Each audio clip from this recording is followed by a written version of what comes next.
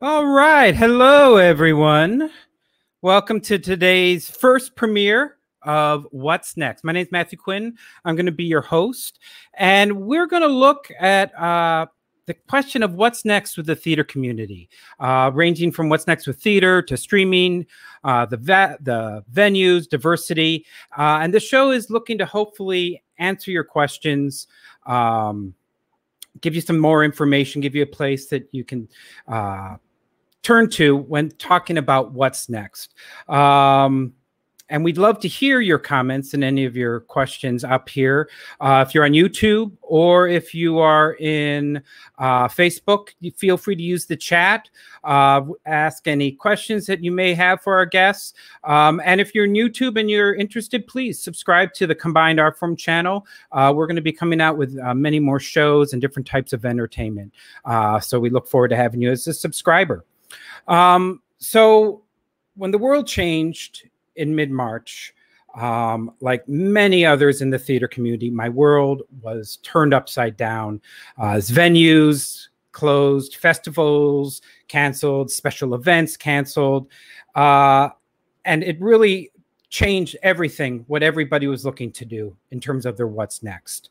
And while most of us were trying to make sense of this and kind of get our lives straight, there were a few individuals out there, a few people really taking steps to challenge and face these challenges, and really didn't miss a beat in terms of entertaining people and working with their art. And so I looked out to these people for help, and found many of them who were willing to help.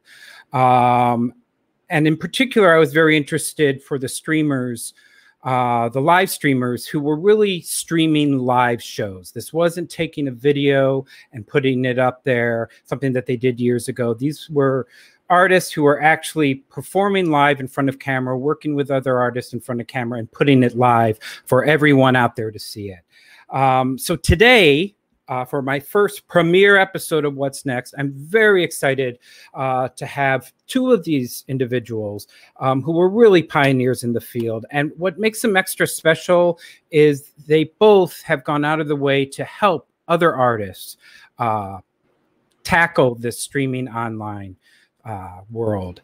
And so without any further ado, I'd like to call out our wonderful guest for the first show, Mr. Peter Michael Marino and Andrew Schmedake. How are you? All right. Hello, very nice. Look at you guys. Let's go into a little see your names there. There you are. Look at you guys. Well, thank you so much for coming on the first show. And of course, you got excellent tech up, your cameras, everything. You look great. So Peter Michael Marino, you are in New York City. You're a director, producer, writer, teacher, performing artist. I've known you for a while as the great fringer. You have fringed like in 5 different continents across the world, Edinburgh, Hollywood Fringe. You were just recently on Broadway, Pips Island, off Broadway. Off Broadway, yeah, off. It's all the same right now. Yeah, one off. Off Broadway as the villain in Pips Island, and a pioneer for streaming. So thank you for coming. Thank you. And Andrew Schmedake, you are based in LA, so we got kind of a bi-coastal show here. You are an award-winning lighting designer for theater, dance, and live events.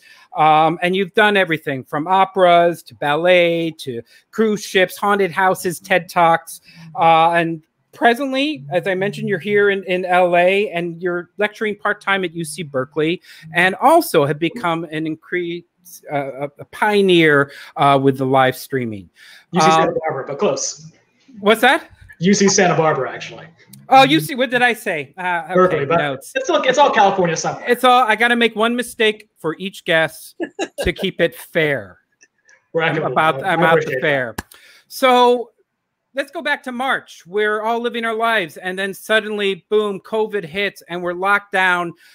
Peter, what was the change? How did you go from performing live around the world off Broadway to suddenly streaming from your apartment in New York City? I don't know. You know, I'm one of those people that, like, I mean, I was here for 9/11, so like and I was born during a blackout. So when like stuff gets weird, I just like go into I go into action mode as opposed to like retreat mode. And I had been so Desperately Seeking the Exit I hadn't done since like 2014, maybe 2013, after like a very long world run of it. And this is your solo show. Yeah, it's my solo show about my experience writing a musical with Debbie Harry. Frigid had a festival about a week and a half before. We were starting to sense that maybe something was happening. Audiences were getting smaller. People were starting to think, I should stay home. And they had an open spot at the last minute. They said, you know, we have a spot and wants to do something. So I just pulled out that old script for Desperately Seeking the Exit, and I just read it on stage. And people like loved it. Also, you know, I hadn't looked at it, so I didn't care as much. So I just had fun with it. And then when this all happened, that script was still out on my desk. So it just made sense. I went, well, I got this. And I just started looking at all these things called platforms that I didn't know anything about. And Zoom was the winner because I had to do it. I had to hear the audience. And then I just made it happen. And then the kids show, I was scheduled to do it in Hollywood in April, maybe? June Fringe?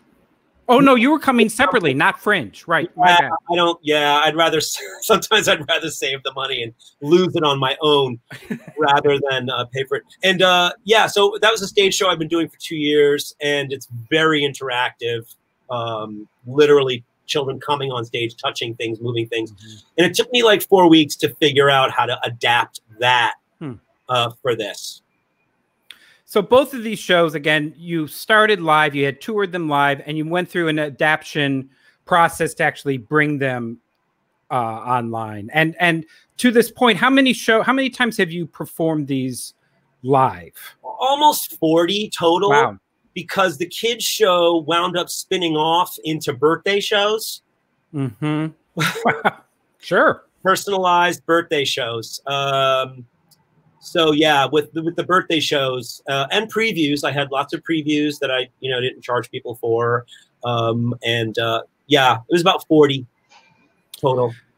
And also, just to note, these shows, while I mentioned earlier in my intro that there's a sense of live theater where you're actually performing it live at the time, and you also don't record them. So basically, once you've done the show, it's gone very much like live theater.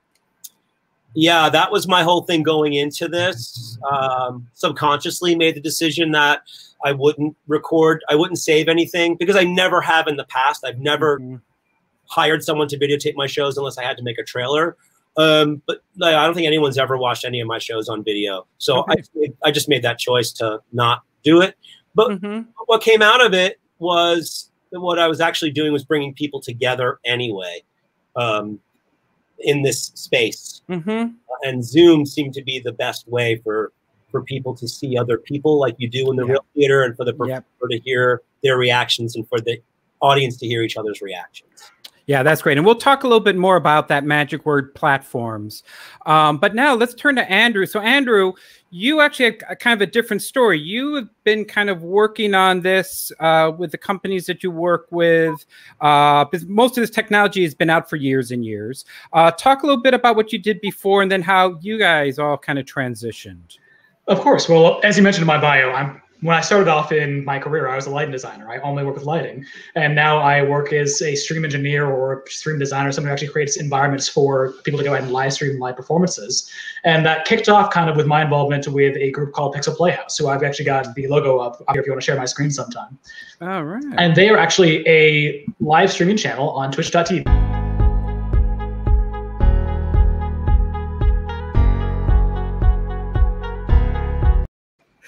You got to watch that button. Yeah, that was a nice lead and countdown for your. Very exciting. No, there we go. But yeah, so this was originally a live streaming platform for people to go ahead and watch live musical theater cabaret from Los Angeles led by our producers, VJ Nazareth here in the foreground and Graham Wetterhahn here in the background with our mascot Hudson, the little fuzzy guy in the back. And originally, this was just my producer Graham's second bedroom that we built out into a home studio, and I was the lighting designer for the channel. So we spec'd out this set of pipe and drape. We put up some lights, put up some practicals in the style that I kind of enjoyed, as well as this LED tape. And we created live musical theater cabarets with a cast of around 4 to 5 people twice a week. And it was starting to build traction on Twitch.tv. We were starting to go ahead and build up out of the actual channel launch back in October of 2019. And then March 12th hits, and Center Theater shuts down, and all gatherings are banned in Los Angeles of more than 6 people outside of your household. And even this small version of live streaming performance is no longer feasible. And so our solution started to become, okay, how do we pivot out of this? How do we go ahead and start to create remote productions, which are at least live stream productions, but with remote studios for every performer to be able to have their own socially distant and COVID-safe place to broadcast their performances. Mm. And that pivoted into our first production, which was The Importance of Being Earnest, which launched April 18th, barely a month after we got shut down in terms of theater in Los Angeles. We were already out there producing work like this, which is, if you want to let me highlight a quick clip, which was all of these characters live, a live pianist, as well as, I believe, 8 cast members in The Importance of Being Earnest, all broadcasting from their own homes. That's amazing. I remember seeing this on Twitch. It was what kind of made me want to connect with you. And this was like a full 2-hour plus production. And you use several technologies, which I know we're going to look at later, talking about platforms, OBS and Skype and some of the others out there, correct? Absolutely. So we can go ahead and cut out my screen share. But at least that's the introduction of how we got into this, how my pivot began from lighting design into stream design. When I sat down for my first meeting and went, okay, none of our cast have lights beyond the lights in their home. So what's my role going to be? I had started doing some research on NDI platforms, how streamers have started to take video feeds from a Skype call or video call for panels like this. And thought, okay, how can we leverage this technology that already exists and use it to create theater online? So excellent. Yeah, no, that was a great performance. It was wonderful. It was up there for a little bit. And is it still out there? If I were to share that link, could that be something I put in the notes later? Of course, yes. I can get you a link to it. It's still out there as a video on demand on the channel. And so it's still available for people to watch what we did back in April. We've been hard at work since then, done more productions at the time since then, but I'm happy to talk about that later and not take up all the time right now. Okay, great. Well, I know you've got a lot more, so that's wonderful. Thank you for that. Let's switch back over here. All right, so as you saw, there's like a lot going on here, a lot of possibilities with it, and I want to get into tech. But before we kind of dive into the tech questions and your comments on that, when streaming first came out, there was a lot of back and forth in the streaming community, the theater community, about should people be streaming? Should theaters actually start streaming? Some people said this is taken away from theater. It will never replace theater. We shouldn't waste our time. It's just video. They're just playing movies. And so there was a lot of debate. And both of you guys, I noted, were kind of on the forefront of kind of talking about this. And let me actually start with Peter, because you kind of took a different approach on discussing this. And this is well into like you performing for several weeks online. You came up with a rather satirical piece on Medium that we'll also post up there. Can you talk a little bit about that? Yeah.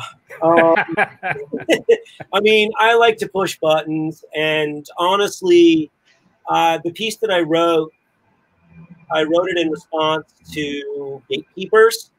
And in my world, gatekeepers are Variety, New York Times, Hollywood Reporter, Time Out, who I just felt were not actually giving any press to people who, like Andrew and myself, who were like literally creating art, like right there, that wants to be theater, that is trying so hard to make it feel theatrical and not like we're watching a movie or, you know, a weird TikTok video or something like that. So I wrote it for that reason. But yeah, the title of it is I Don't Want to Watch Your Online Theater Show. And it kind of just, yeah, it kind of just goes on and on about like what you're doing isn't theater. I'm sorry, it's not theater. Theater is, you know, spending tons of money and waiting online for bathrooms and having people eat next to you. Theater is, so I picked up like all the things we hate about theater and listed all that. And, you know, it's not until the very end of the article that you realize that it's satirical, because my bio says Peter is currently performing. You know, I think like 8,000 people read that thing. Wow. Yeah. You also were able to tell a medium how far they read, and people at the bottom. So I, you know, lost Twitter followers because they thought, what's wrong with this guy? I thought that was important. Yeah. People were talking about it. And, you know, and shortly after that, I got a review. I think it was for Desperately Seeking the Exit, where the critic said, "Ladies and gentlemen, this is theater." And I was like, I made it happen. Yes. Yeah. Yeah.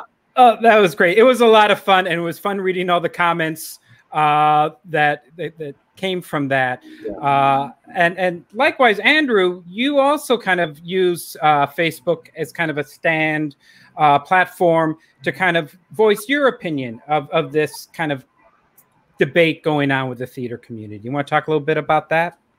Of course, I was very outspoken a few times on Facebook in response to both criticism from the LA Times as well as from people I'm watching in our LA theater community who are reticent to go ahead and acknowledge the circumstances that we're in, which is that for the foreseeable future, you are not going to be able to gather in large groups. I know that the Berkshires have their production of Godspell happening, and it looks horrifying to watch people perform with that many plastic screens around them, but bless them. Let them have a chance. But for the vast majority of us who live in municipalities that are as large as Los Angeles and New York, we're not going to be able to get together and gather in the way that we're used to, or the way that we acknowledged we had physical productions. And that applies not just to theater, but also to comedy tours, to musicals, to opera, to everything I worked in beforehand. There's no more physical experience in that way. And what I've tended to reverberate against and dislike is that both there's a pragmatic lack of an awareness that we need to find a way to give jobs and give employment and get creative outlets to our artists, both actors and designers. And the method to do that I've discovered is streaming remotely. And that historically, we've also had some sort of inability to understand that there has been a move away from physical entertainment into digitized entertainment in a variety of different platforms in the past. Television replaced theater already. It's live sporting, you still watch online, but there's still a value to going to get tickets. You can go ahead and watch Coachella online, but there's still a value to being there and present. The physical, actual nature of being part of a crowd is not unique to theater, nor is it something that you're going to lose by bringing theater online. It's still just going to be a value added by being in the room where it happened. It's not, that doesn't detract from having an online access to your work. Yeah, and in fact, Peter, you were mentioning with Zoom, I mean, you are getting that interaction. And in some ways, you're even closer to the audience because their faces are right there in front of you. You're not looking back in a darkened theater. Yeah, well, that's another one of my things. I never have the house lights out. Like, it's just my thing. I just feel like for what I do, unless I'm doing Chekhov, which I will never do, I need to see the audience. It's me, like theater, art brings people together.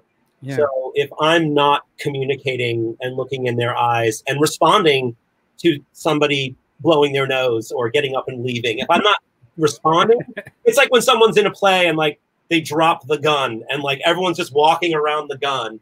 You know, I'm the guy who's like, let me just pick up this gun first and pretend it never happened. You know, I'm incapable of not being in the moment. So yeah, I had to have the audience there. Yeah. A trial and error to, you know, especially with Zoom, you can't overtalk, and people show up to watch the show, you know, lounging in their chair, you know, just like in their underwear, not realizing that we can see that. They're washing their dishes, you know, clearly washed and in hearing. So that doesn't happen in the theater. But what's fun is that it just, me responding to it and the rest of the people seeing it, we're all laughing at the same thing at the same time. So mission accomplished. You know? And there's also something, I think what's great about this platform now is it's so new that our mistakes are actually enjoyable. You know, our glitches are fascinating because we're so not in contact with humans anymore. This is the most human thing we can get. Yep. Yeah. And back with Andrew, I saw specifically in Clue, which you didn't really talk about. I love that interaction. Part of the fun was watching the comments, was watching people that you could never do during a live show. And you really, I agree. I think you are finding that connection, especially now when we really do need it. Is there anything else you guys feel in terms that you kind of want to shout out to the non-believers in terms of the streaming? I mean, we'll talk about some of the other benefits, but in general, I think everybody here is agreement that this is theater. Would you say there's a difference between live theater, like it needs to be live versus showing an archive? Like, have you guys, do you draw the line there with any? Oh, absolutely. Absolutely. I mean, there were pre-recorded segments of Clue, and I can talk a bit more about that. But I mean, just going back even to Ernest and Peter's experience with like dropping a gun or dropping a prop or actually taking advantage of the livingness of a mistake in a live space, we had that exact same thing happen in Ernest. If you can imagine 8 different actors having to hand props off screen, off camera to each other. At one point, one of our actors had forgotten they had a wine glass in the dishwasher, so he just handed off the entire bottle, and someone came back with a glass of sherry. That's a comedy that is improvised and is so authentic to a living performance. That is what you've got to love about this. Exactly. You discover these parts about the medium as you go ahead and create the work there, which is why I'm so against the idea of shunning it before we even have a chance to experiment with it. I agree. It's all about experimenting. And as Peter said, part of the humor and fun is that this is new to everyone. We're forgivable for it. It's like improv. Like we allow certain things because we're all kind of just making it up as we go along. So wonderful. Well, let's move on. Oh, please. On that, and I think Andrew will also agree with this. Like I'm sure you did this, Andrew. Like we approached this like a real show. We had rehearsals, we had previews, we brought people in, we tinkered, we got new speakers, we got new lights. Like we did everything we could to make it professional. Starting on time, making the link easy to find, just like a theater. Like have the directions on the postcard so you can find the theater. As people, I mean, I don't think Andrew and I probably realized when we were doing it that we were, pioneers or vanguards in any way.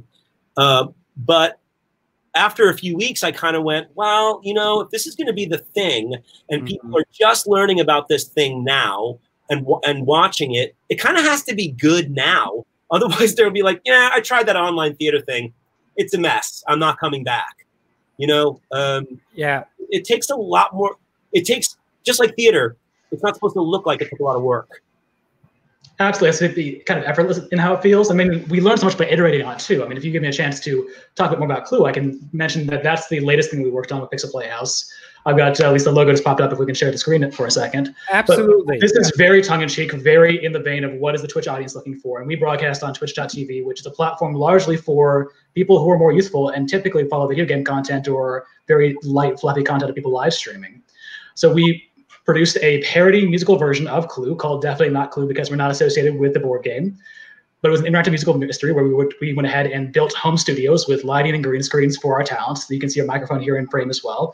And it led to a production like this, where we started to go, okay, how can we take what looks like a Zoom call, take what looks like actually facing towards camera interaction, and then lay on VFX and overlays to a live performance to make Zoom better than Zoom. The same way when we take real life and stage it, we make real life bigger than real life, we make it naturalistic and not realistic. That's what we were trying to create in terms of a style of a comedic presentation here. You'll never see a Zoom call that looks like this, but there are enough of the indicators of a Zoom call to know that that's implicitly where we are. It's the idea of design being that, hey, we're implicitly in a Zoom call, but we can actually customize the size of our framing. We can give them custom backgrounds so that, for instance, our Ruby Rose character in the back left, in the top left, has a vanity mirror because she was an actress in high school. And there's little touches about the backgrounds that can tell us about the characters. That's all about design being translated into a virtual medium now. And at least here's our world in the Clue with our Mr. Body character. But talking to the comedy of this, at least of the interactivity, here's an image of Mr. Body interacting with our chat, and we had a multi-branching narrative of who did it each time change in the same way I expect the villain of Clue or the murder of Clue to change with every board game. And in our final night, we had gotten so into the narratives that our chat, our audience had crafted of who might be the actual villain, that we made this little fake character, Mr. Mittens, the tiny toy cat in his hand, the secret killer in this version. And so the actual narrative and the writing of the piece and the acting of the piece responded organically to how it was presented live over the course of its 2-week run. That is great. And you see the chat going off on the side where people were just jumping in. Oh, yes. This is going by like crazy. Over the course of about 20 seconds, this many messages came in for our audience of around 300 at the time, which is larger concurrent audience than anything I've done in Intimate Theater before now, because Intimate Theater is limited to 99 seats. So concurrently, we tripled my typical audience. Yeah, what were your numbers? What was your kind of normal show for this? We landed between 250 to 350 for most nights. We had a minimal fall off of around 50 people, where we'd start around 350, then end around 300 or so, across about 6 performances. Wow, that's amazing. All right, and actually, since you've got it up, and I don't know if you have a separate presentation, but or we can cut over to Peter, come back, whatever you're comfortable with. Do you want to talk a little bit about the OBS platform? I mean, this is such the advanced level of it, but to give people kind of an idea of some of what it took to get to this kind of level. Of course, yeah. We're just going to skip past some other slides that are, well, that's a fun one. We'll get to it another time. Let me jump forward to away from my professional work into what OBS looks like, and that's the idea that we're all used to the Zoom framework of it being the Brady Bunch, and we're all kind of sick of looking at the Brady Bunch framing. But we have at least this limiting factor of people in their individual feeds of rectangular boxes on a screen. So how do we choreograph where those boxes go? And as we move forward in the medium, how do we get away from the idea that people need to actually be isolated in the boxes? And so a lot of what I work in is a platform called Open Broadcast Software. And I try and find ways to get video feeds out of Zoom. And so, for instance, here's an example of a piece of a website I use called OBS Ninja that lets people be on a Zoom call, be used to the interaction that we use of talking to one another through Zoom. And then they can also simultaneously simulcast their video and audio to me in a much higher quality than what Zoom is. Zoom audio and Zoom video is honestly pretty terrible for broadcast quality, but I can go ahead and scrape the website this pulls their feeds to and create something that looks like Clue, which is a much higher quality video feed that allows us to go ahead and lay in things like these VFX secondary elements of the cards you might use to accuse someone when our audience is trying to guess who did it in a given evening. That looks something like this when you look at the breakdown of how things were when we did The Importance of Being Earnest. Just like you might look at a cue list for lighting or a cue list for sound effects or video programming, we have cues numbered 50, 51, 51.5 with layouts of where people are on a screen as we start to choreograph and storyboard where are their audio and video feeds, where do we look at them, what are their relationships to one another as they interact with one another. What was very exciting about this project, and you'll have to forgive me as I jump back a ways back to where it was in this slideshow, is that we actually staged them with eye lines off camera. So even if they were in different rooms, we try to break down the idea of them actually being in disparate spaces by having them look off camera to where someone else was based off where they were staged at a given point. So their apartments were full of spike tape on the walls as they try to go ahead and recreate the physicality of being in the same environment through a digital medium. That's amazing. I love seeing these and seeing the challenges that you guys have conquered in terms of performing on this. Now, looking at this, I'm sure for a lot of our viewers too, it looks very complicated, a far bigger jump from Zoom. And people that even, you know, my parents are now on Zoom and do go through that. Are there, I know YouTube videos, things out there. What do you recommend for a performer who may want to kind of up their game in terms of learning OBS? And or are there people like yourself out there that can be hired to kind of put these things together? Absolutely. I mean, I started writing a few articles addressed more towards performers who have no technical skill set, how to build their own home studios, how to go ahead and start breaking down how to work in OBS. And there's also a variety of people like me who work in this professionally. I work not just for people working in theater. I also have corporate clients where we go ahead and actually build studio grade setups like this to go ahead and do remote productions or remote performances for random materials. And I work with a variety of folks who are more than happy to go ahead and work in theater as well. A lot of us came up through theater and then pivoted into this as the new way to use design.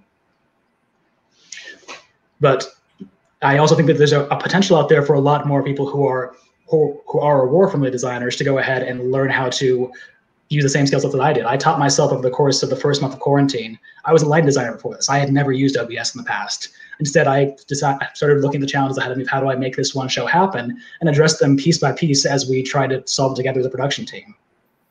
Yeah, you bring up an interesting point, and I think it's going to be a future episode on what's next, is this designer pivot.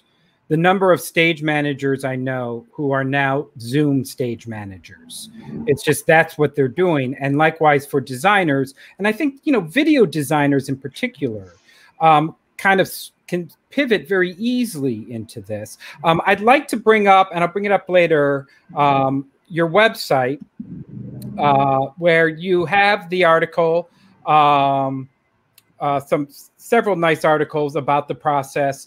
And then people could also get in touch with you for questions, and or maybe you have some people to forward to help with it, because it is amazing what you're doing. And I do think it really breaks the kind of Zoom theater that everybody's talking about, and really kind of challenges that. Is there any other sides, anything you want to show related to the OBS in terms of the actual technical kind of doing it side? To some extent, yeah. Let me go ahead and pop down a bit later to what's most exciting to me right now is how do we go ahead and actually get the visual feedback of working. How do you get the visual feedback of actually working with performers and getting the feedback of performers seeing an audience member responding to it, or seeing production design responding to it? And one of the things that I've been most excited about is why I'm in black and white right now. You can go ahead and take production design and put it back into the Zoom call where your performers are. They can see how they've been manipulated with digital content to actually be in that environment. And in this case, it's really funny. It's actually just my friends doing a folklore, Taylor Swift folklore themed happy hour. But you can see what can happen if people just want to go ahead and take a dumb challenge and apply some technical expertise to it, or apply some elbow grease to learn how to do it. Here's at least a way to go ahead and pipe in some post-production and some color correction into a Zoom call, so the performer might be able to see, oh, this is the background I'm in front of. I can understand now where I'm performing in space and time, even though I'm just in front of a green screen. What's very exciting to me is even the idea of merging virtual spaces, of getting away from rectangles and of individual feeds, and actually going, okay, what happens if we green screen people out and put them into the same virtual space, and then take the acting techniques we use from Ernest and have them act off camera to each other, so that we can take them physically distant, physically safe and remote from one another, but virtually in the same performance space. That's, I think, the next step for everything. Yeah, that's kind of like a 2D virtual reality room. Absolutely. Right. And you can also start to work with depth of field, with foreground elements and background elements, and maybe you have a third person crossing behind people who's a smaller scale, as well as you start to work with human scale as well on top of that. There's so many fun ways that this is going to go ahead and develop and expand over the next few months, and I'm just real proud to be part of that as we start to innovate on it now. It's very exciting, and also just in terms of your average kind of artist out there. I know OBS is free. Like, you can download OBS as long as you've got a Mac or PC with enough processing power and all that. How about some of this other like post-production programming, especially the rear screen, like the rear screen kind of virtual green screen, but also I've seen some of your work where you are affecting the foreground of the images. Of course. I mean, and these all came out of me learning this technology from April until May. Right around June or so, I started being hired by corporate clients to go ahead and do the same thing. I was brought on to projects with a group called Little Cinema, who do theatrical experiences for branded content, and started building home studios for them in the same sort of way that we saw for Clue. And so here's a studio grade setup that we built for the premiere of Legendary for HBO Max. We can see we've got studio quality sound, lighting, video, and it seems like it's a lot to deal with, but at the same time, the software side is the exact same thing that I'm using for Ernest, for Clue, for anything else I work on in the meantime. And I learned it all by learning it for theater, and now it's actually been my pivot into how I make a living in the middle of COVID. You can see some of how that looks into the production design right here, where we have a platform that looks very similar to Twitch. This is the activation for TNT's The Alienist a few weeks ago. And you can see a mix of actual live actor talking to people in the middle of a murder mystery. The audience in chat over here is trying to solve who did it for a murder in the same style of detective series, The Alienist. And let's try and break down what's actually real and what's fake in this composition. The background here, Delmonico's in New York in the turn of the century, is all green screen. At least the foreground, this bar is real, he's real. But if you look even closer to the foreground, this brown bar surface, we had no physical bar in this space. He's got a folding table with a black tablecloth, and we were able to lay in a digital bar in front of him to make him seem like he's in the same world as the background. There's a little bit of warm light on his right side and cool light on his left side, which is really how I got my pivot into this, by being able to light 4 green screens and match digital content that makes him look like he's authentically part of this virtual environment. Yeah. And on top of that, we also have additional elements that help clue in our audience into what should happen. They've got a sidebar that tells them how to interact with this character as they talk to him through chat. He's got a monitor in front of him so he can see the chat and authentically respond to their questions and interact with them as a character. We've got a countdown, letting them know how long while they go through we've got a carousel on the bottom of different rooms to go to, so the countdown lets them know how long until the end of this act, plus a clue overlay of what clues have been solved so far. As you can see, a great meshing of what we were already starting to do with mediatization and live theater, with projection design and LED screens in live theater happening in a digital environment now. It's the same thing we were already doing in actual live theater, just through a digital platform. That's amazing. And all of this Andrew, you may have said this. Is this all OBS? This is all OBS. OBS is playing everything back. And including like the bar, because I always thought that was cool. Like you're affecting the image in front of the actor. Is that also OBS, or is that? That's also OBS. That is just a foreground element in OBS. So basically this, and I've got the links up for everyone. I will put this in the comments once we're done. All of this is free, and it's just taking some time, maybe going through YouTube. They've got a lot of videos, and kind of knocking it out, and maybe employ some of your friends who are theater stage managers, designers, to pick up and make this happen. Of course. It's training yourself, right? Absolutely. I think that it's also you can learn yourself, but I'm also very interested in learning how Peter's worked with Zoom on this, because I've been so reticent to use Zoom as a platform. I've been so intrigued to hear about what he's doing. Yeah, let's talk. So this is a great shift. Thank you for all of that, Andrew. So on the other side of the scale is, in terms of tech, is Zoom. And like I said, I mean, most of the country's using Zoom. And I remember, Peter, back when you had a lot of comments out there kind of looking around and looking at different platforms, really asking kind of what's best. And there were so many new ones. I mean, here's StreamYard. This is another platform that's really good for talk shows. It has some, you know, nice banners and information I can bring up and branding. But you ended up deciding on Zoom, but it wasn't just ease of use. There was really specific reasons. And if you can kind of talk about that, and also describe using it in the broader sense of doing the technology from an apartment in New York City, and kind of your setup with that. Yeah, I mean, it was a process. I mean, for Desperately Seeking the Exit, it's a comedy. I had to hear the audience respond. That was my first thing. Yeah. Then it became about, oh, the audience can see each other, so that's very theatrical. I like that. Yeah, I think the first couple of shows, the sound wasn't great. The screen share wasn't great. Actually, like, we watched Zoom make improvements about, you know, yeah. Now you can enhance your video, your screen share and stuff. You know, trying out the right microphone, learning that you can't have all your Bluetooths on in your house at the same time because it can't find where to go. And then, you know, if you're using a Bluetooth speaker while you're using a Bluetooth here, you can't. It's no. I think for like that, yeah. So in Exit, I play samples of Blondie's music and go, oh, that can be this in the show. Oh, that could be this. Learn very early on. I can just, so in this real show, I'm playing it and talking over it, building excitement. In this one, I play a little bit, and I have to stop because otherwise it will cut out.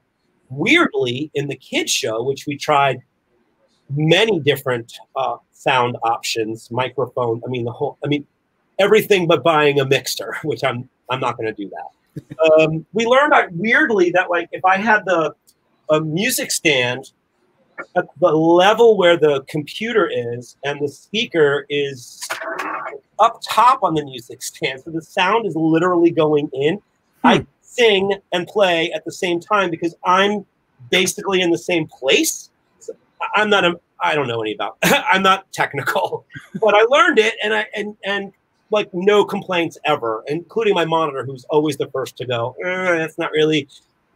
So yeah, that was just that was really hard. The kids show was especially hard because, like I said, the kids show is so interactive in the real theater where children are coming on stage, changing scenery, picking out costumes, picking out props. It's constant the whole show. They couldn't do that for this, so I had to think of another way. And I have it here. Yeah, the way was to have all the kids write down their name and their city, so that when they had a suggestion, they put it up. And that was practical for me, but what it became was kids are watching a show with kids from all over the place. Yeah. I mean, at one point we had like Canada and China and Florida all the same show. You know, I think that's a really exciting thing for a kid that they would never, ever have in any other experience. You know, I make sure they're all introduced. The bad side of it is I can only do the show for 20 kids at a time. I see. I can't possibly call on all of anything more than 20. So that means I'm not making as much money. So I have to do more shows, which is exhausting. This whole thing, I mean, I've been doing it all night out of just habit of looking at this little green dot. oh, I actually brought my computer, and I realized they really did change even the screen. Because there was a little round circle that told me where to look. So I'm not looking at the dot, I'm looking slightly off the dot. And just learning to like trust that I don't have to look at myself. So I turn off my own image. I'm focusing right here. Out of my peripheral vision, I can see people reacting in some way or holding up their stuff. Also for the kids show, I play a character who has no idea how to use a computer. So if anything it's perfect, it makes perfect sense. You know, the idea is that I'm helping my friend, my roommate, put on a show, and then she's not here. And that's done through me going, okay, it's time to come on. And then on the speaker, we have her voice going, I can't do it. I go, no, come on. No, I can't. Until time, the door slamming, you hear her go. It's just ridiculous. But it's kind of like what I did when I was a kid putting on a show. You're just like, oh, if I use thread, I can make something fly. You know, oh, this spatula looks like a bat. You know, whatever. Just being ridiculously creative. You know, turning. Should I just like show you this? Yeah, show us. That would be great. I don't know how much room. So this is one of the things I would suggest to everybody is like hardwire. You can't go wrong if you're hardwiring your computer. If you're using Wi-Fi, look, we always know when it's the performer's Wi-Fi that's going out. So I want my money back if you're zip-zapping in and out. Yeah, so this isn't going to work very well, but right. So yeah, so I basically hung this curtain just with Velcro and staples on the ceiling. Then I've got this prop box up here. This box is filled with toilet paper rolls that all come dumping down on me at the end. I'm not joking. That took a week to figure out. I have the screen share for that. Should I just show that? Oh, let's see that. Let's see that. Yes. Yeah. So I'm a big fan of Austin Kleon's work, Show Your Work, where you keep the audience engaged in your process, which, as you know, Matt, from the very beginning, what time do kids like to watch shows? You know, I just love to bring them all into it. So I was trying this bit out every day, determined to make it work by the time the show opened. And this is the one where it actually worked. And I swear to you, everything you're seeing is 100% authentic.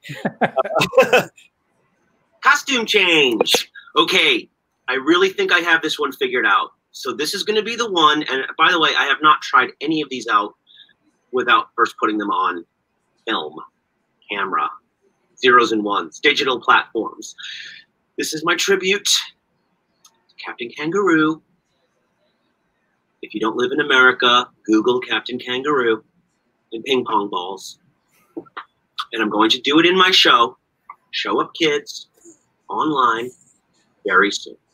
So without any further ado, as I reach for the cord off screen, this is what we are trying to make happen. I'm on my spike mark, and boy, wouldn't it be great if it worked?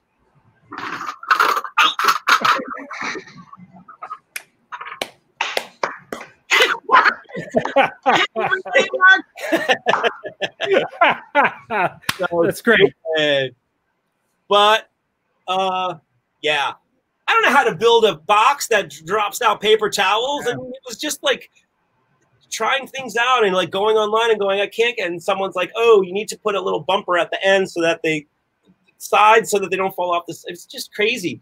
But you know, I talk about it, spike marks. Yeah, I had to get a spike. It's just like real theater. There's a spike mark. The lights go in the right place every time. That's exactly it.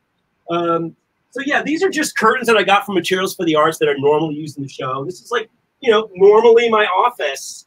But over here is just like set up like places for props. I cannot figure out. Yeah, just tons of props and stuff. The board is here that I'm controlling. There's a box of Crazy Flakes because that's a big part of the show. Yeah, I thought I had a point for all this, but I really don't know what it is. Well, if I could jump in with that, I think what I'm finding so wonderful that you're illustrating the imagination of this. This is new.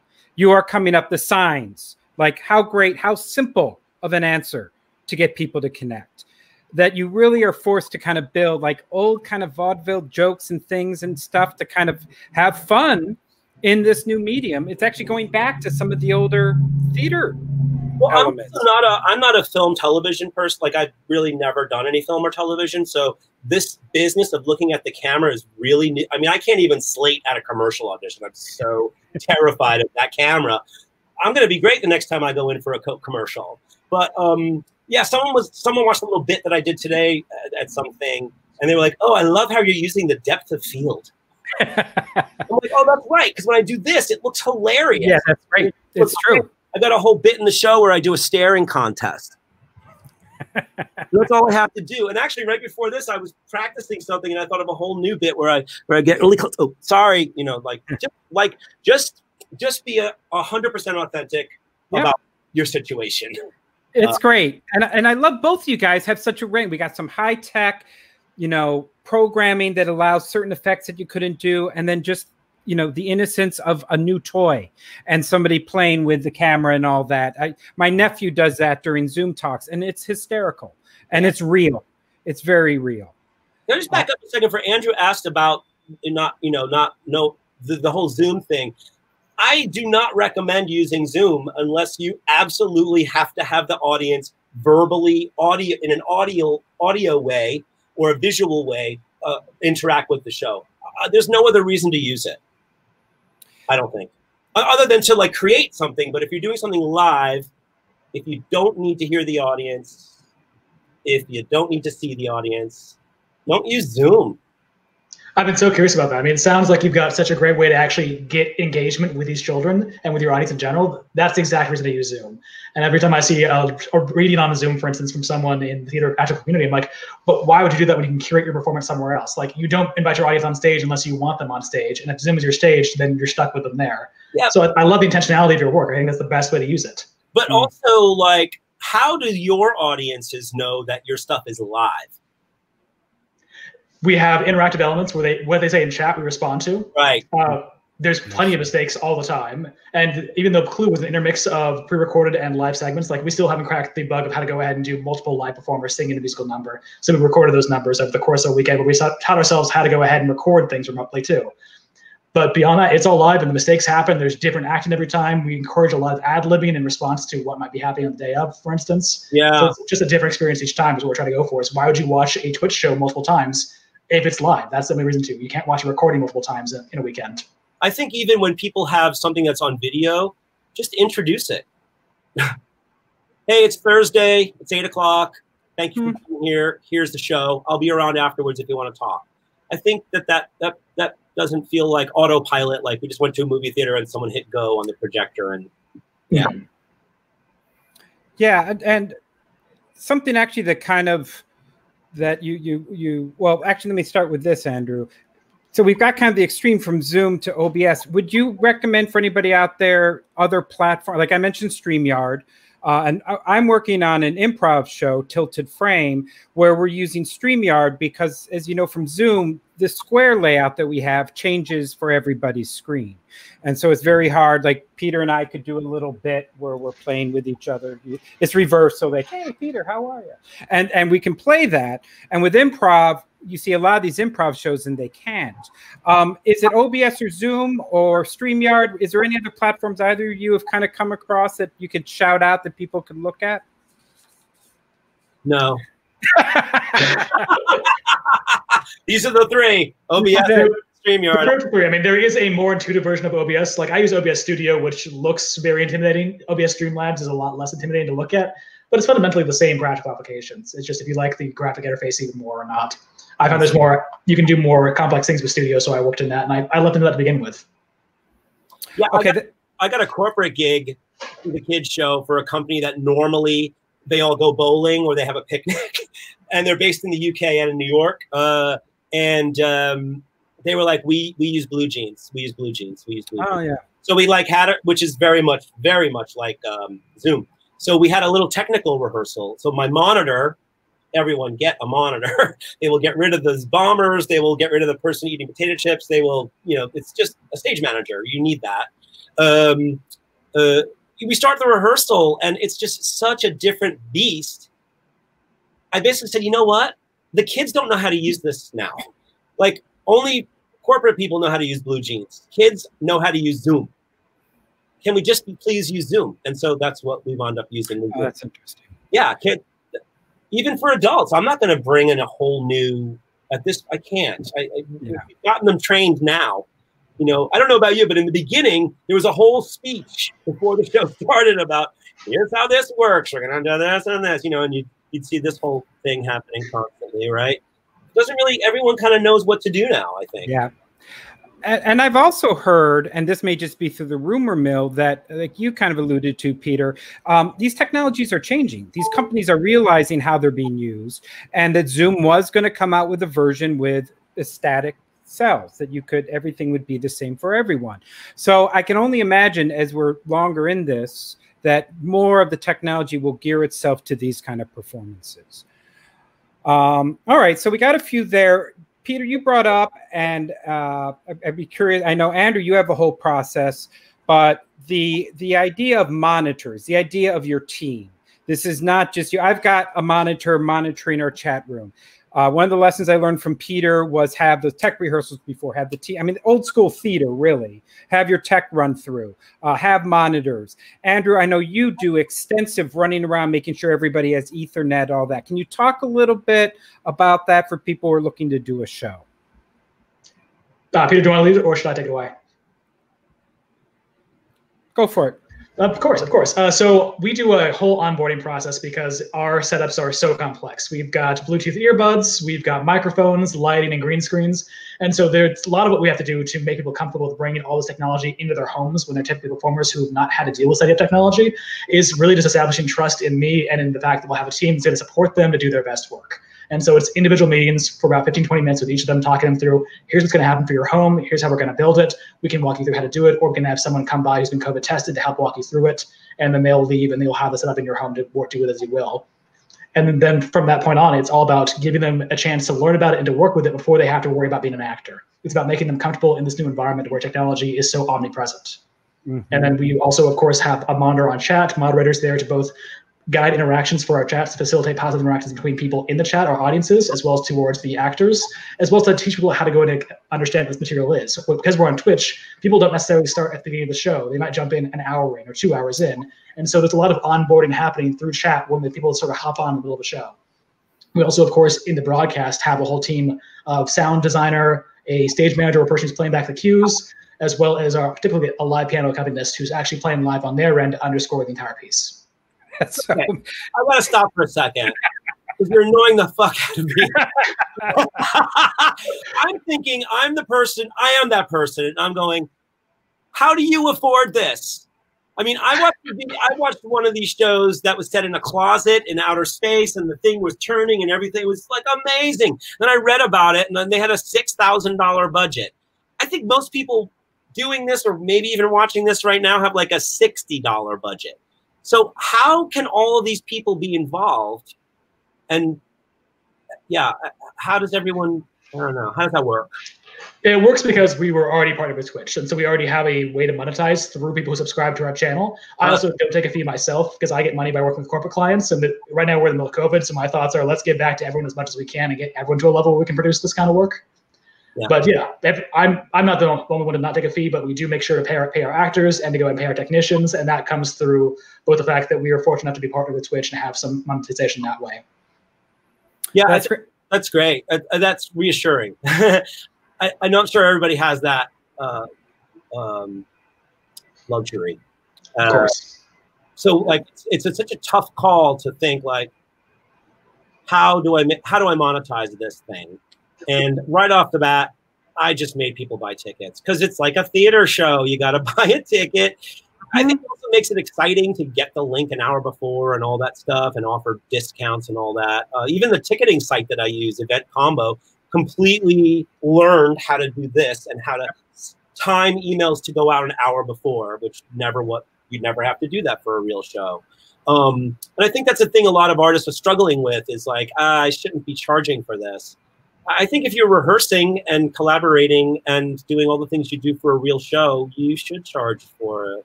Do you want to talk a little bit more about that? Because I agree. There's been articles that said theater is falling down the rabbit hole of newspapers. That newspapers went online and they gave it all away for free, and then it became very tough to come back from that.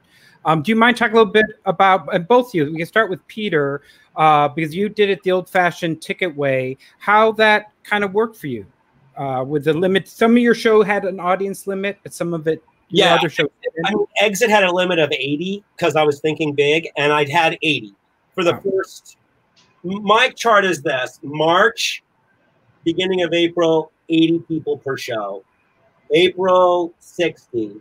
End of April, 50. May, 40. End of April, May, June. Yeah, I stopped by the end of May because it got down to 35 people. In that time, I got 9 reviews, a piece in the Washington Post, a piece mentioned in the New York Times, more followers than I ever had, the Medium piece, the list goes on and on. I was getting tons of publicity, but my audiences were getting smaller. And I never took it personally. I realized that I also was tired of watching people's shows online. Yeah. And I'd rather just watch a video of somebody's show as a favor. Or if I watch something live, I'd put myself on so you can't see me. So that's why I stopped. Especially for the kids, because they're on Zoom all day long at school. So when mom and dad say, hey, you want to watch a Zoom show? They're like, no. Yeah. So I'm just starting to bring the kids show back because I think they're now so used to it that they know that there's other things out there on Zoom. But yeah, I was making great money, and then I watched it just get less. I was doing more and more work and getting less money back. And you were able to do the show and make money without all the overhead. You didn't have to rent a theater. No. You didn't have all these costs that would normally be associated with just the monitor. My monitor was great. She did really well for herself. So you went into some other interesting elements, and let's open it up. And Andrew, I'd love to get your thought. It not only in terms of the monetizing of this, and I know you've got a different realm of that, but then also there's the benefit of this that isn't money, that is, the Wall Street Journal, who would never see your show normally, could come see it. Audience like from Japan and Australia coming, actors. Like I've heard directors talk about, I got actors from all over. Can you talk to some of that you've seen? Absolutely. So typically I'm working on bicoastal productions. For our Ernest, we had an actress in New York, as well as actors and actresses all over Los Angeles, able to come together to rehearse together and to perform in a way that is not possible with geographically centric performances. Even just the original production of what Pixel Playhouse was, of broadcasting a cabaret of Los Angeles performers to anyone around the world, built up an audience of people in Singapore, in Malaysia, in the Netherlands, who are regularly watching our content on a weekly basis. And I think that there's something to be gained by realizing that, okay, the challenge of actual physical theater is that your audiences are geographically limited to people who are A, interested in your work, and B, have the money and the agency to go ahead and take a Friday off to go drive out and see your show, which is honestly not the most inclusive way to create an art form. Whereas if it's free and available on Twitch and we can monetize by people who want to donate to us, or if we can monetize through sponsorships or corporate partnerships, it means we're way more inclusive and way more accessible to people around the world who can see what our artists are capable of doing. I think that's something great to be said for at least this medium of how we perform, how do we create the work, of course. Absolutely. And I've heard people do pretty well with the virtual donations. And then the corporate, do you have any?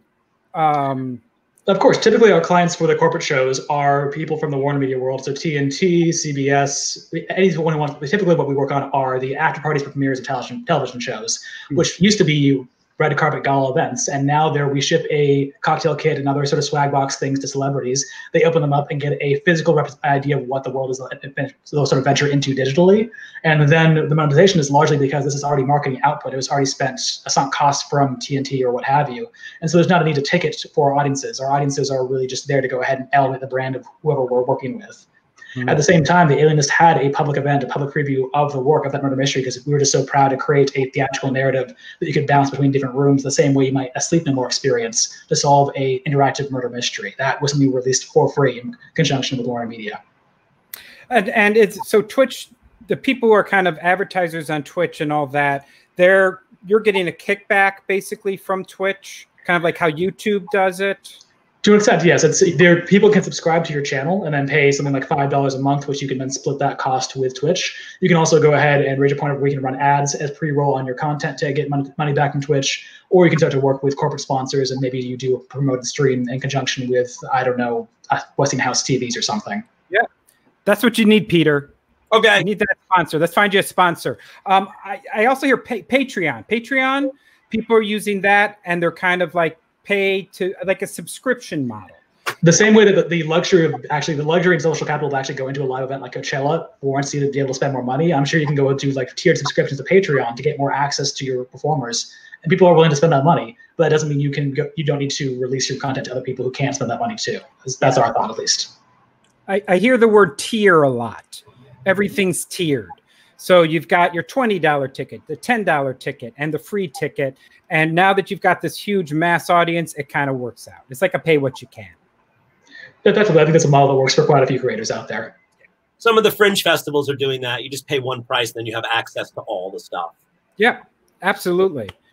All right, before I move on to some of the other questions and some of the questions out there, are there any other tech tips, moderators, things that you as pioneers and vanguarders can kind of share, share with your viewing public about launching into this? I've got a show. I want to make this happen.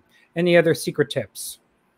Collaborate. Just find someone that you trust who's going to sit there and watch your stuff. Like I'm doing my kids show for just adults tomorrow night as a little brush up rehearsal because I have a critic watching it. What the hell? Like how is a critic from the Scotsman watching my show? Wow, it's amazing. It doesn't make sense.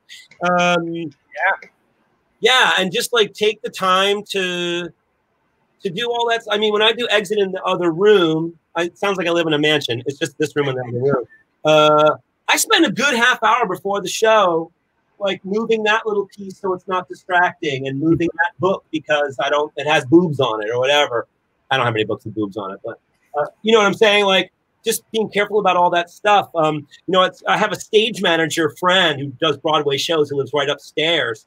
And early on in this, I was like, ugh. So every day, every day I'm doing the show, I'm so stressed having to where's the, elevate the camera so it's eye level, and what's underneath the thing, and how can you grab this, and where are the lights? And she's like, so you're putting down brown paper, right? I said, no, that's how you do it in the theater, right? You put brown paper on the table, you draw everything where it goes, and that thing is sitting in, I use it every single time. I just lay it out and I go, right, this here, then you never missed anything. So it's just treat this like a real show. That's all I can say. That's a great note. Treat it like a real show because it is one. Andrew, with all of this technology, how somebody who's like, God, I really like that OBS.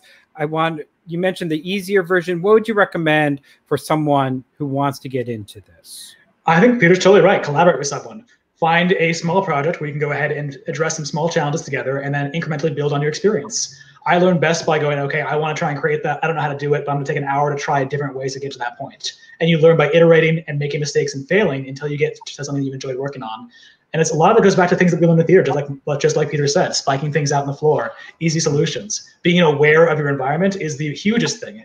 Like I recall there was a Stephen Sondheim stream where someone gave people a performance, but there's a book on Irish erotic art right at eye line right next to her head.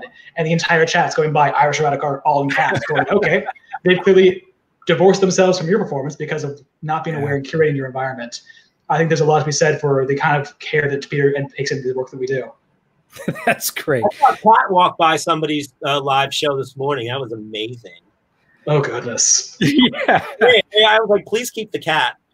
I'm just looking at there's a lot of questions here. Thank you. Yeah, I was going to go out and I'm going to start with actually a good friend of both Peter and I. I'm going to bring these questions on board and let's just call it out. We kind of went through this, but let's talk about Monica Martin. Hello, Monica Martin. Is OBS expensive? It is totally free. You just search for OBS on Google and download it and start playing. That's great. Well, and I will be posting all of these links, any helpful links. If you guys have anything you think will be helpful, send it in to me just to kind of share this information. That's great. It's free. All right, let's go to another one here. So do all actors need their green screen? And the kind, I guess this is kind of to you, Andrew, when you were dealing with all those different people. No, I mean, look at Peter's setup. I think what you need to be is aware of your environment and curate that environment the same way you might design a set for a theater. We're creating theater online here. So the same way you want to bring in lights, bring in costumes, bring in props, bring in scenery.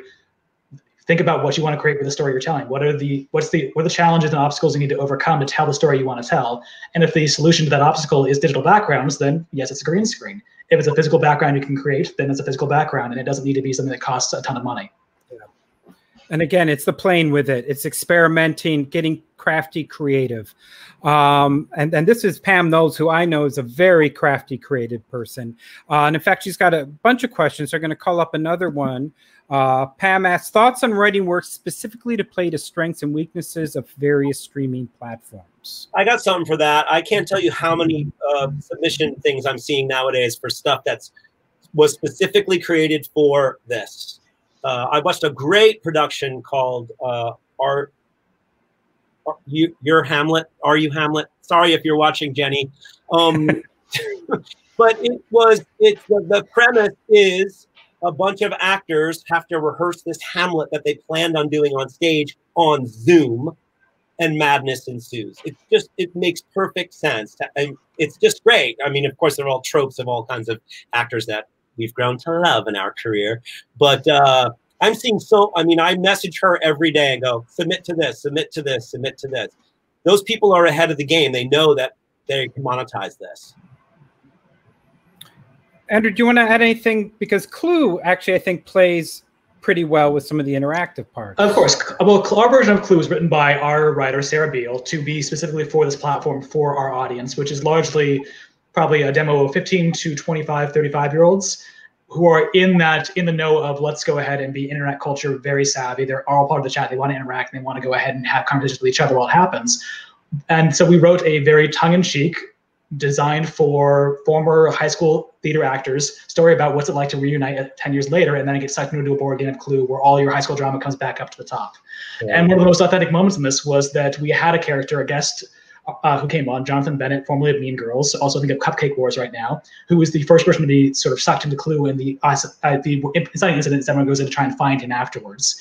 And when he gets sucked in and disappears, the entire chat starts going F, F, F, F, F, F, F. And everyone's wondering, what does F mean? Why are they all saying F? And it's really one of the nerdiest things. A couple of years ago, there was a video game where you go to a funeral and you press F to pay respects. And so they're calling out an internet joke that we had no idea we were playing into, but they loved and had an authentic moment in response to. Andrew, I'm assuming you're familiar with, or they're familiar with you, No Proscenium and Everything Immersive, right? They are, yes. Yeah, I mean, if anyone's doing this kind of thing, they will write about your stuff. Yeah, No Proscenium's great. I've already reached out to Noah Nelson to get him on the show because they naturally went into this interactive and also the virtual world, which is another segment of all of this that's really exciting. All right, let's go. I think we got time for one or two more questions. This is from Catherine Connor Duff. What advice would you give someone just starting out with this platform who doesn't have a budget like $60,000? In your experience, are props, costumes, effects, etc., what audiences are responding to the most, or is it the writing within the scenes? I mean, it's got to be a good story. That's the basis of all art. It's got to be a good story. So that's the first thing. I would say, just like I mentioned Austin Kleon, I keep pointing because the book used to be back there, that you need a solar powered blender. Go on social media and ask who has a solar blender, because you're creating a new piece of work that uses a solar blender. So you're getting your audience involved in helping you create this thing. And those people will still pay you to watch their blender in your show. Mm-hmm. Yeah. Yeah, it's about the story. Yeah, Andrew? I completely agree. I mean, I'm a designer first and foremost, and what design is about is elevating a story that already exists. It's about taking a narrative and then taking it up to the next level.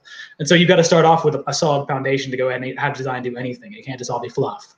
At the same time, I think that there's something to be said for looking at what is possible with a lot of money and finding ways to do it on the cheap. Taking inspiration from what's very cool out there and then doing it on your own way. The same way that we do in any intimate theater or when we look at what's being produced by the big boys out there. Yeah. You know, in the live Show Up Kids, there's an entire bit about, oh, this character. So I'm not supposed to be doing the show. This character Sally is. Sally doesn't show up in the theater either, and she got all this stuff. She has a box, an empty box. Has anybody ever had any fun with an empty box? And the kids are like, you know, everything. It's a rocket ship. It's a television. It's a great part of the show. And I'm like, well, I can't do a box. It's not worth it to do a box. Well, we're in a pandemic, and everyone is trying to save their toilet paper rolls. So that bit just became, she has an empty, she's got a bunch of empty.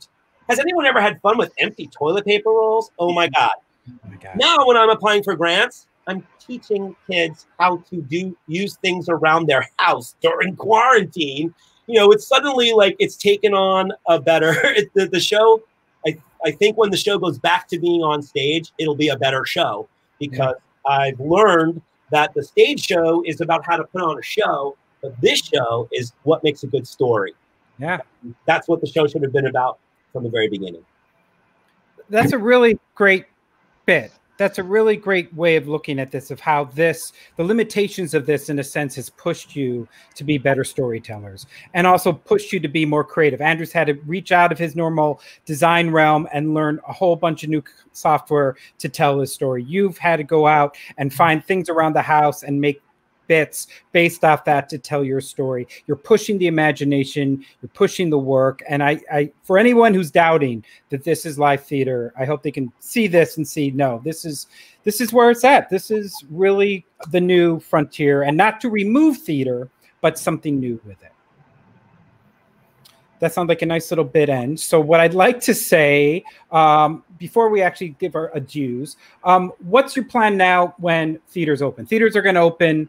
Audiences are going to come back. Are you still going to be doing the streaming? Are you going to be pushing the bounds of online entertainment, of toilet paper rolls and OBS? What's going to happen after this? Andrew? Streaming is not going anywhere. I'm convinced it's still a way to make your work accessible to audiences well beyond who's in your geographic proximity. I'm looking forward very much to going back to doing live theater and going to a bar after a show and at least hanging out with the cast and saying, okay, we did something cool together. But at the same time, I don't think that sharing their work online and streaming it and having access to audience members around the world is going to be something that we can walk away from when we have a chance to produce work for people in the same room as us.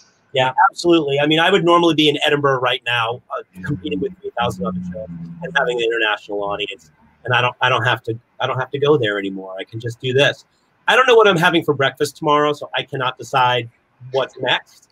And I think that's a really good place to be, like just be in the moment, which is what good storytelling is too, and good performance is just being honest and in the moment.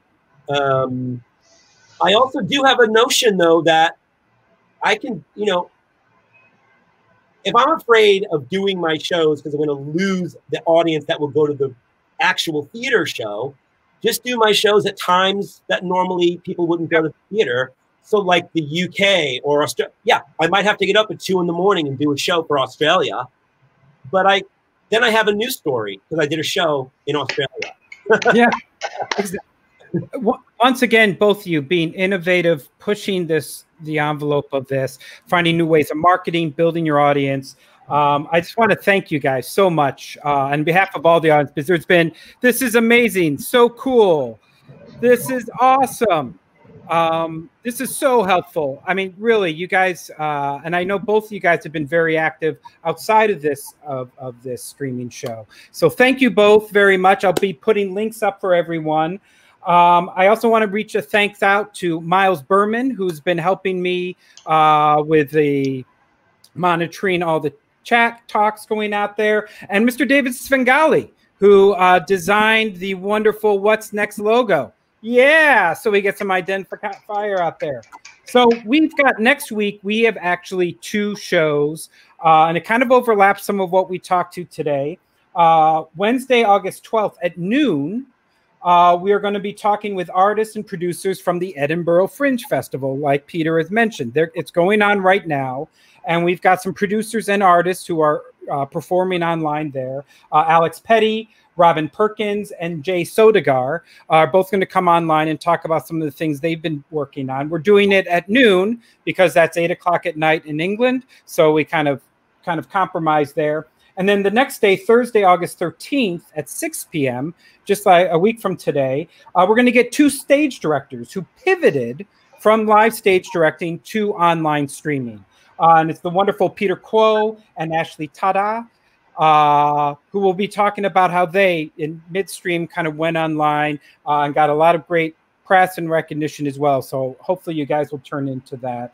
To the audience, everyone, guests, thank you so much for being on this premiere show. I am so looking forward. This was just a great way to start. You two were wonderful. Wonderful. Thank you. I'm looking forward to more. Keep the comments, spread the word. This will be archived and online, and so you can share it. And I will be posting those links. So once again, everybody, thank you for coming. Thank you, Peter and Andrew, for all that great information. And I'm looking forward to seeing you next time on What's Next. See ya.